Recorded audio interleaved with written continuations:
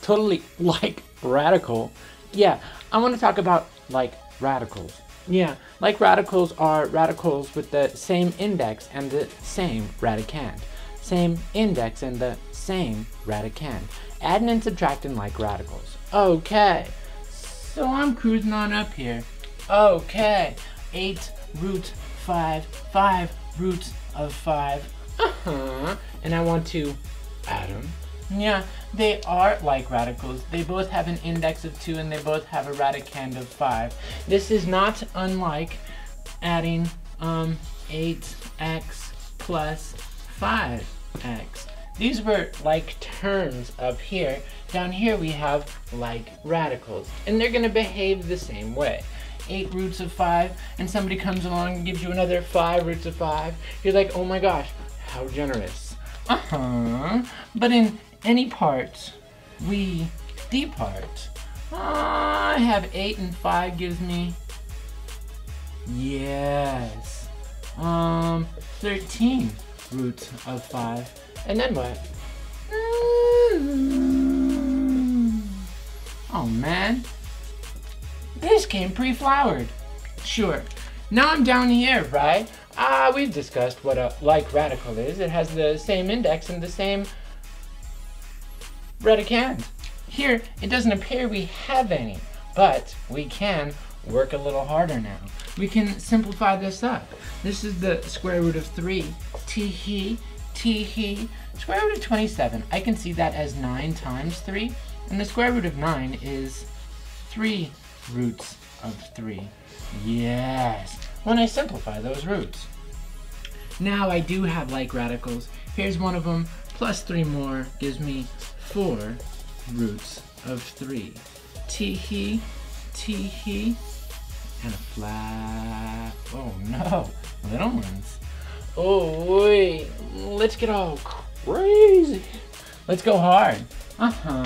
Here I see this is gonna be the square root of 4 times. Why don't I factor first? X minus 3, tee-hee, minus the square root of x minus 3. Yeah, we're trying to get like radicals so that we can add them, or subtract them, or whatever we do with them. Here I have the root of the product is the product of the root, and the square root of 4 is 2 root x minus 3. Yeah, minus the square root of x minus 3. Yes! So if I had 2 roots of 3 and somebody come along and took one, you'd be like, hey, give it back! But no, 2 minus 1 is 1 root of x minus 3. Tee-hee.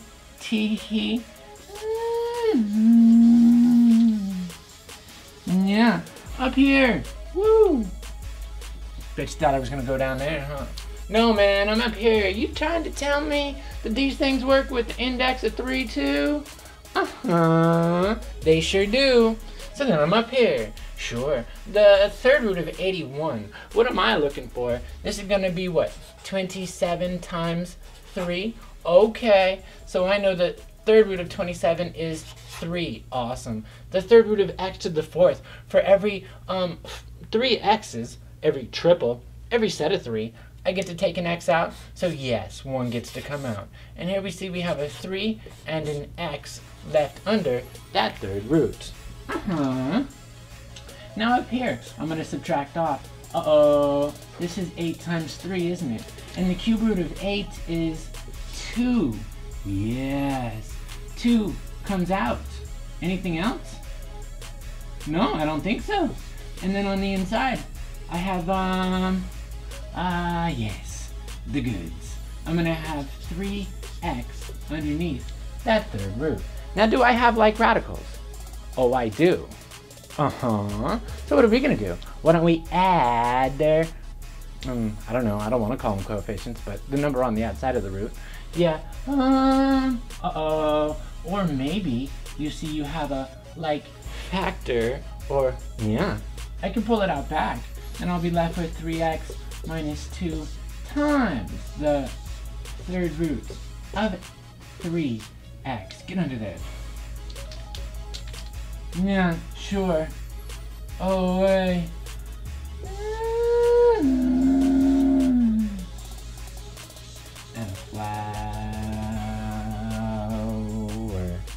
Oh, almost forgot to do this last one. Down here. Oh, wait. Uh-oh, do I have like radicals? Mm-hmm.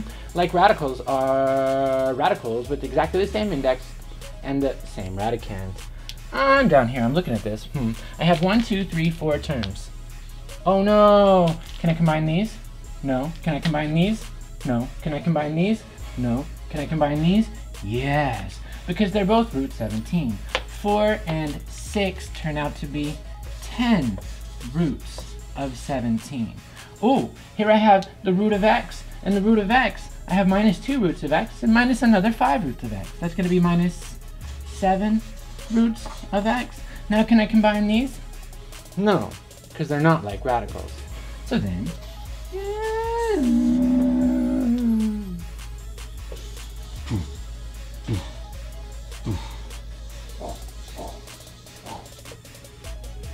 Anna,